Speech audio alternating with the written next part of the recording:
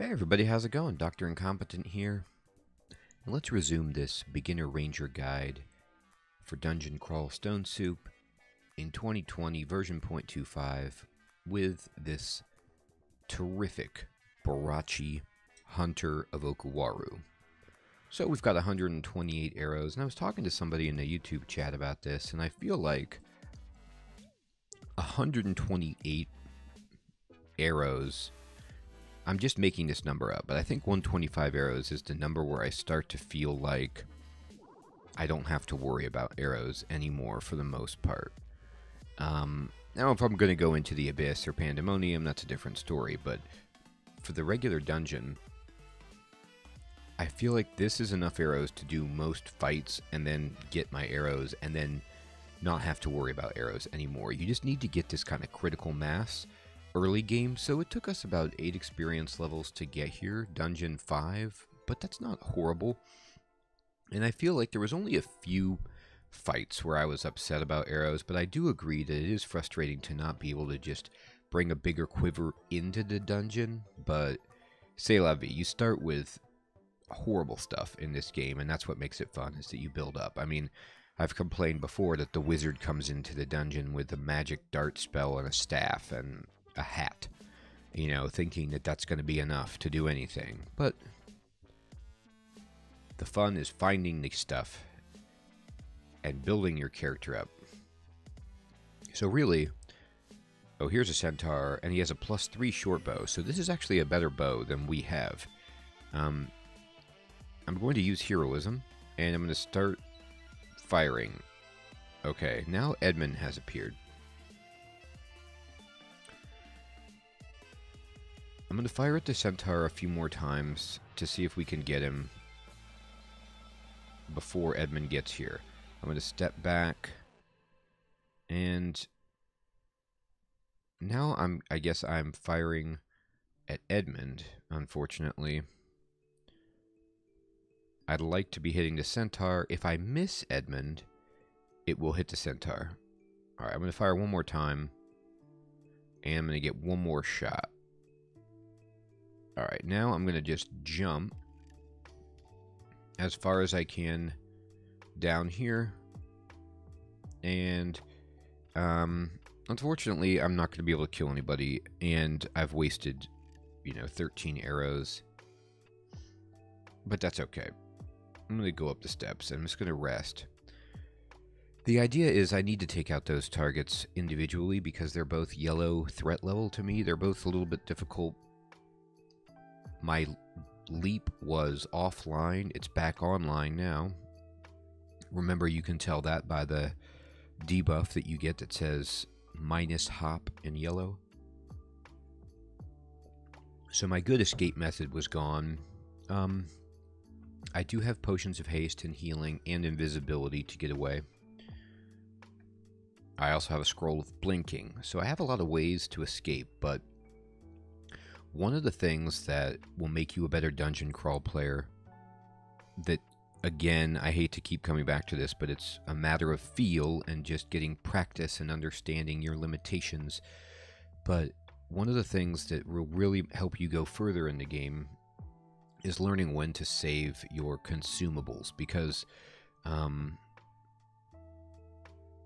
there are all sorts of manner of situation where I, as a imperfect player, get myself into that I need to escape from using a scroll or a potion. And if I don't have any of those and my leap is off, then it's probably game over. So I like to save potions, but paradoxically, if you're a new player, use this stuff first. If you feel it's necessary, use your escape, use your blink, use your stuff, your heal, just so you can stay alive longer to get more experience with the game and get more time with your character. But as you get better at the game, you can start to evaluate, okay, there's 2 yellow enemies. I don't want to make this situation any worse. I'm going to not use any of my consumables right now. I'll just use my leap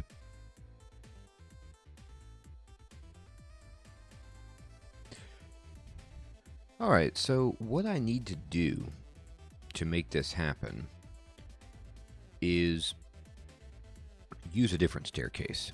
So remember, if I go down this staircase, then there's going to be Edmund just waiting at melee range for me, and I don't want that. He's going to get some free hits with his mace, and that's just not what we need. So we need to use a different staircase to go down to Dungeon 6, and this yellow asterisk at the upper right corner of the staircase here indicates that I haven't used it. So I can go down and look around, and actually this staircase is just above the staircase that I came in from before. So you can see all my arrows that I fired, and there's a howler monkey zombie. Now, one thing that's worth noting is that typically if this was a living enemy, I would just stare dance it immediately up the steps and fight it, because I don't want to fight in this situation. But this is a zombie, and so zombies, undead enemies, most of the time, if not 100% of the time, will not come up the stairs with you. So that's a very good thing if you're trying to run away, but it's a very bad thing if you're trying to actually bring it up and take it on by itself. So I'm just going to have to fight it with my bow in melee range. Luckily, this is a white threat level enemy. It's not very hard. And because it's a zombie, it can't actually do the difficult thing that a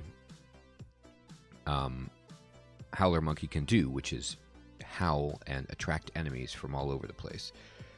Now, unfortunately, I stepped off the stairs and immediately saw two orcs, and one of them is this orc warrior with a battle axe. I'm going to look at him. He has a battle axe. It's not telling us what... Oh, he has chainmail. Okay. So he's wearing chainmail and he has a battle axe. So this is a difficult enemy for us. I am going to stare dance this guy. This could go badly, but remember I have several ways to escape. So let's just go up the steps with him. And he did hit us. And he hit us for 4. His battle axe can do a lot of damage, and he's strong. But remember, we are now wearing plate mail, so we can handle this guy much better than before when we were wearing ring mail. I'm going to jump away as far as I can down to here. And we got a good jump. I'm going to use heroism immediately, and I'm going to start firing at this guy. And oh my goodness, out of the... kindness of his soul, he's going to try to actually throw his stones at us. It said that he was quivering stones, but I didn't think he would be so foolish as to try to get into a ranged fight with me, but he did for a little bit. So this is buying us time. His stones, yes, they can hit us, but they will not do nearly as much damage as he will with his axe. Although he's doing a great job. I don't know if I'm just missing him. I'm going to have to use heroism again. Yeah, I'm missing this guy. I've missed this guy many, many times. And he does have 3 evade. So it's important for us to just remember he's dodging. Now we finally got a hit on him. If we can hit him, he's dead. We just missed a lot because he's elusive. But that's why you take that guy up the stairs. Ooh, there's some javelins down here. I'm going to pick these up. You do that because he's wearing chainmail, so he's mitigating a lot of damage. We're still not super accurate. Orcs are elusive, and he has armor class, so he's kind of a very difficult enemy for us to hit. But luckily, we were able to use heroism to give us a boost, which is why Okuwaru is nice early, and we were able to use our leap and fight at range because he had some ranged weapons and wanted to also fight us at range mysteriously. Alright, so now there's just 2 orcs standing by the staircase, so I'm going to just go up the steps and fight them both. I'm going to just shoot them. I'm not even going to bother using heroism because they're so bad that you could see that they were gray threat level enemies. Regular orcs are a joke at this point. Here's a bullfrog. He's tough. He's like us. He's a frog. We're going to step up. Now, there was a chance that he wouldn't follow us. Frogs can jump around. But anyway, I'm going to use heroism, and I'm going to shoot him. Bullfrogs can actually hit pretty hard. Most enemies in this game that are not humanoid, but are like animal or creature type, can actually hit you very easily and harder than you want, or at least that I want. So you have to be mindful of that, but our plate mail pretty much made him nothing. Let's see. He hit us but did no damage, you can see, and he hit us but did no damage times 2. So if I was wearing a robe or even my ring mail, he might have hurt me, but our armor class helped us mitigate the damage. And that's another aspect of heroism. I want to show you. Look, my armor class is 18. It's normally 15, but because heroism raises my armor skill up, and armor boosts the amount of AC bonus you get from equipped items, we actually were able to mitigate even more damage. So heroism not only has offensive benefit, but defensive benefit, and it's why it is so helpful. All right, let's go back down, and here comes the centaur. I'm going to heroism immediately, and I'm going to fight him, and this is going much better than it was before. The last time, it was a bit of a closer fight, and there was Edmund on the screen. This time, we killed him, and he's got his better bow that we're going to go take and use. Look how fancy it is. It has some nice accessory bits on the ends. So I'm going to go try to get it, but we're keeping our eye out for Edmund. All right, I'm going to go pick it up. All right, great. And then I'm actually going to wander back. There he is. So I knew he was around here. I'm going to wander back, and you see how that bullfrog covered distance very rapidly. He must have done a little jump there, and so now he's on us, but that's okay. We're just going to take him up the stairs. We are not fighting Edmund right now. I'm going to kill this bullfrog. I'm going to use heroism just so this doesn't get out of control. And you can see that my heroism is 10% failure, which is fine. I haven't failed on it yet, luckily. Knock on wood. And there's really no penalty for failing on an invocation. Unlike, spells can have miscast, contamination. This would just not work, and I would have to just use it again. All right. Now I'm going to push lowercase w to bring up my wheeled screen, and I'm going to push W again because that's the key associated with my short bow, and I'm going to put on this new +3 short bow. And I'm going to drop my old short bow by pushing D to bring up the drop screen. I'm going to select my short bow. Anything else I want to drop? Yeah, my ring mail can go. That's fine. I don't really need to be too picky right now because I have, I'm going to have 31 empty slots, so we're fine. You can only carry 52 types of things in your inventory, just as a heads up. That does become somewhat of an issue later in the game, but right now we're good. All right, so we're not using this staircase because Edmund is right by it. We're going to use this one and come down below him and see if we can get very, very good range on him. Looking at my map, this hallway would be ideal for getting good range on Edmund. So I'm going to go over here and see if we can find him. I don't see him. I'm going to step around. I'm just going to pick up my arrows and casually come over here. The purpose of this is to just try to find Edmund at good range. All right, so there he is. And he doesn't see us. So I'm going to use heroism, and now he does see us. And I'm going to step back, and I'm going to start firing at him. Alright, so he's in range. He has a +2 dire flail of draining, okay? So I don't want to get hit by that. Dire flails do a ton of damage. And draining means that you get hit with a draining debuff, which lowers all of your skills temporarily until you gain experience to purge it. So I'm actually going to jump away from Edmund just so I don't get drained, or at least try to help myself not get drained. And I'm going to fight him here, and we'll be fine. We did get drained very, very lightly, but we reached level 9 and we killed him. I am going to be raising my strength, and I'm going to rest. I'm going to go butcher this centaur, and I'm going to pick up arrows. And you can see that we found some more arrows. I don't know if Okuwaru gifted me arrows and I didn't see that, but we have 166 arrows now. Oh no, the centaur was carrying arrows. Great.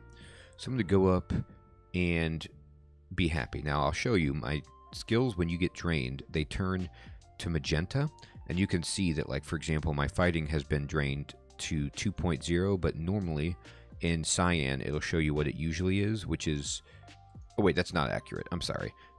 That's the cost to level. My fighting skill has been lowered down to 2, but if I push underscore, it'll show me that my fighting is normally 2.4, but it's been drained down to 2. My bows are normally 10.4, but they've been drained down to 9.9. So it's a small decrease. This was a minor drain, and it will recover quickly after we kill some enemies. All right, so let me check out our situation. And we've got a potion of haste. Terrific. Alright, now I got a room full of kobolds. Kobolds are not really that challenging. Once you get a little bit further, like on D1, if they have slings or a branded thing, they can be hard, but at this point they aren't hard. However, you always have to pay attention to what's going on with their equipment. So these big kobolds have boomerangs of dispersal, alright? So that's worth noting, okay, because of exactly that. Now, there was nothing I could do about that. They saw me and they got an action on me before I could do anything. Boomerangs of dispersal blink you around when they hit you, just like anything of dispersal. So in this situation, it's not really that scary, but it can mess you up by putting you in a position you don't want to be in. Move you away from the staircase, move you next to an enemy, etc. So you need to be mindful of that. Alright, I'm going to go ahead and go heroic so I can try to kill these guys as fast as possible. Now, big kobolds are not hard. They just have a lot of hit points, especially compared to regular kobolds. Like, regular kobolds are basically one shot for me. And you can see I'm trying to kill this big kobold, but it's, you know, he's tough. Here we go. And eventually we get him. Okay, so the notable things here are that, number one, in the lower left, you can see it says your life force feels restored.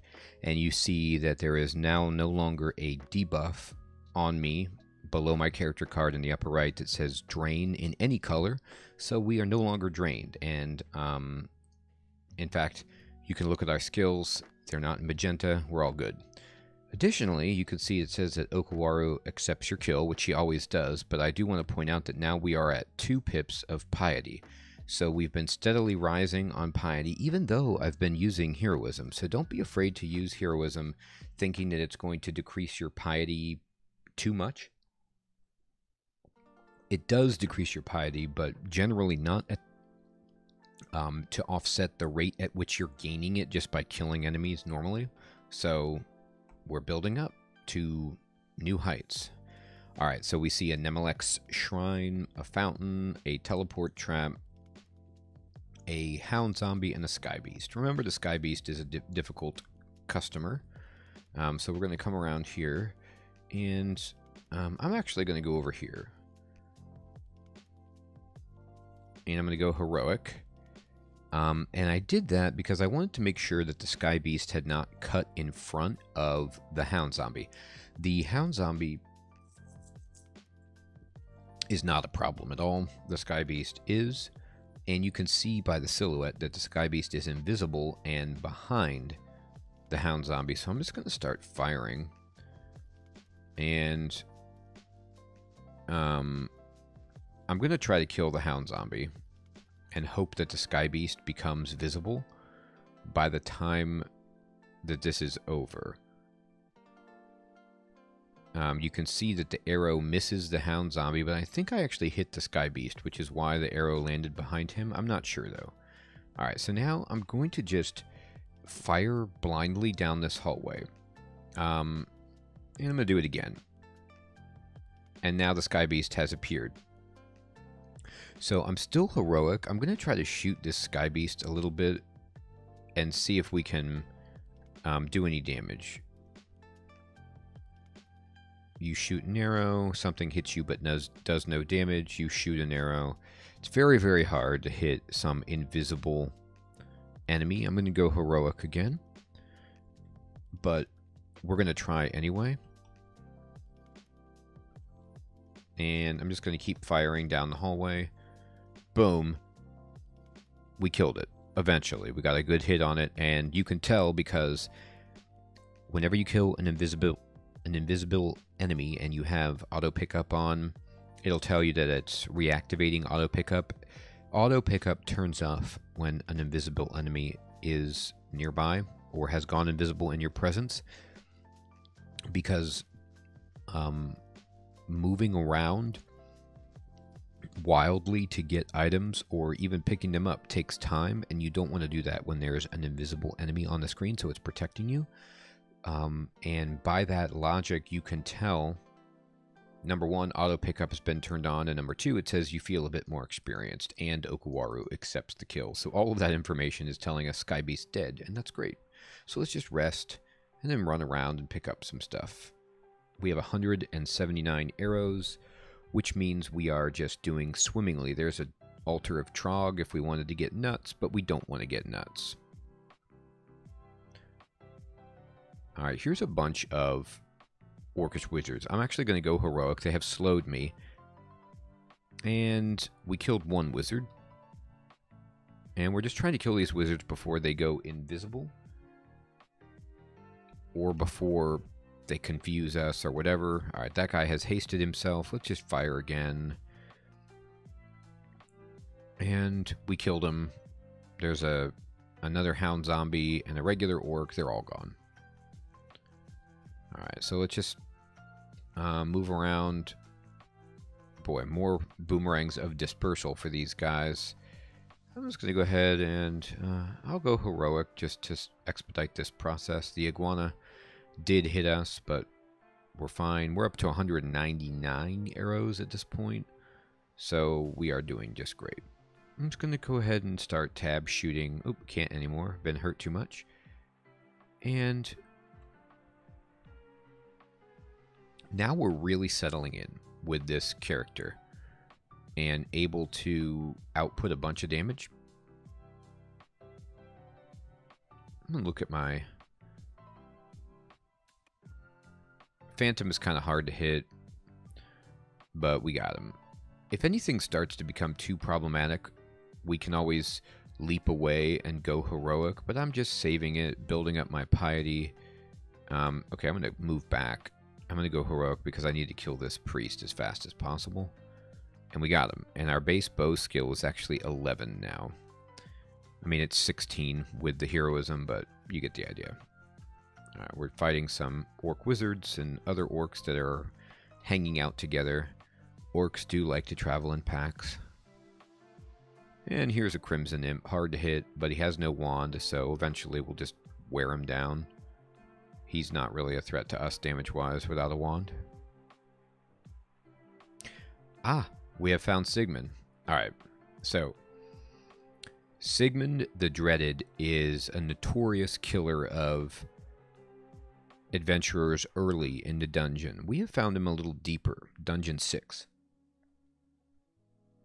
And we have found him in a really good spot. And what I mean by that is we're really far away from him. And we have a corner that we can back around. So if this goes awfully, we can run. I'm going to go heroic. He has a wand of random effects, which is not scary. It could get something good, but it's not that bad. We're just going to go ahead and shoot him. And he's confused us by casting Confuse. And I'm going to see if I can hit him. It's going to be hard to hit him being confused. He confused us even more, so I'm going to go ahead and drink a potion of curing. I'm going to push Q to quaff a potion, K to drink the potion, and now I'm no longer confused. And I'm going to start trying to hit Sigmund. And now we've got a really, really good hit on him. He tried to use a little flame blast at us. He cast a spell, and boom, we got him. I hated to use my potion of curing because I only have 2, but that's what they're there for, to get rid of poison and confusion most notably. And we got rid of confusion and killed Sigmund, so that's terrific. So now we don't have to deal with Sigmund. Did he have anything good? Just a regular scythe and the robe. Alright, so Sigmund can be very, very hard, but that was a very advantageous scenario to engage him in, and we would have just run away if it didn't go well. Boom. Dungeon 6 in the books. Alright, we're going down to Dungeon 7, and this is a bad staircase for us. There's another bad staircase above. I'm going to actually just go heroic. And then I'm going to just fire on this ice beast. Fire on the ice beast. I wanted to just try to pull up the ice beast, but he's moving a little slower than I expected. And so I don't want to get the ice beast and the scorpion with me up the stairs, so I'm going to go up the steps right now. Shadow Imp tried to cast a hex on us, and we're going to try to find a different staircase to go down. Alright, this is a much better staircase because we're not surrounded by enemies and we can get a foothold. We can kill the scorpion. Alright, I'm going to just start backing away at this point. I'm going to take this worker ant upstairs and kill it. It has poisoned us, but that's okay. I'm just going to wait for the poison to wear off. And if I go down this step, there'll be a white waiting for me. This step has Ice Beast. It's actually telling me that I've gone down all the stairs, and I don't know if I believe that. But let's see. Yes, okay, so here's the other staircase. Oh no, maybe by process of elimination. That's why the asterisk was cleared from it. I'm not sure about that, though. Anyway, I'm going to fire at this imp, and I'm going to try to take him up the steps. And he came up, and that's very nice of him, so let's just fight him. Sometimes imps can blink away and not come up the steps with you and be really annoying, but that guy did. And I'm going to go back to using this other stairwell. I will eat a ration. Alright, I'm going to go heroic, and I'm going to try to fight this ice beast. Now I'm going to bring up the ice beast by itself. This guy can hit us really hard if he gets lucky, but he did not. And now I'm going to go down this other staircase, and we're just bouncing around using staircases to get some range on the enemies. I'm going to bring the bullfrog up, use heroism, and blast this guy. Alright, now we just have a zombie adder, whatever, no problem. 200 arrows. Ooh, and a book. Wow. This is the best spell book that we could have found, in my opinion, because it has blink in it. We get Magic Dart, Blink, Call Imp, Slow, Conjure Flame, and Mephitic Cloud, all of which are actually pretty good. Now, if I go to spells, you'll see that even learning a second level spell, I'm terrible at it because I'm in plate mail. But if I want, I can swerve and start learning spellcasting and translocations to try to get Blink online. And I think that's an extremely valuable thing to do. So what I'm going to do is I'm going to just push Shift M to memorize a spell. And I'm going to select Blink with C. And it says memorize Blink, consuming 2 spell levels and leaving 6. So you get spell levels in this game based on your spellcasting skill and your experience level. So we haven't used any spells. We're 9th level. We've got 6. We're going to do this. It's a 2nd level spell, so it takes 2 spell levels, and we're going to say yes. And now we have memorized our first spell. Now, because we have translocations as a spell, we can now train it as a skill. You actually have to get a spell of that spell school to train it. So you need to memorize it first. You can't like preemptively learn translocations without a reason for doing so. And I'm going to turn on translocations and spellcasting and turn off bows for the moment, as well as armor. And I'm just going to kind of spend some time focusing on getting Blink online. All right, this is a bad spot that I just got myself into. Staircase is pretty far away. Okay, I'm going to try to back over here, but these bees are really fast and they're hard to hit and they poison you. So, all kinds of bad stuff for us. So I'm going to step back and, okay. At least on this square, I'm only getting hit by one thing at a time. All right. I'm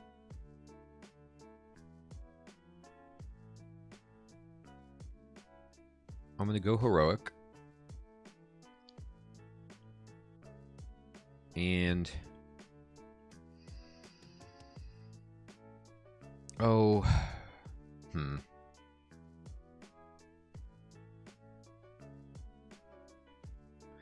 I'm actually going to drink a potion of haste right here. I have 3.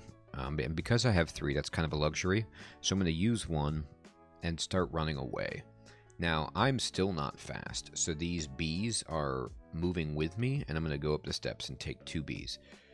But at least I'm not surrounded trying to get away. I'm going to step up here and step up here. And now I can actually fight. I'm going to go heroic again and start shooting.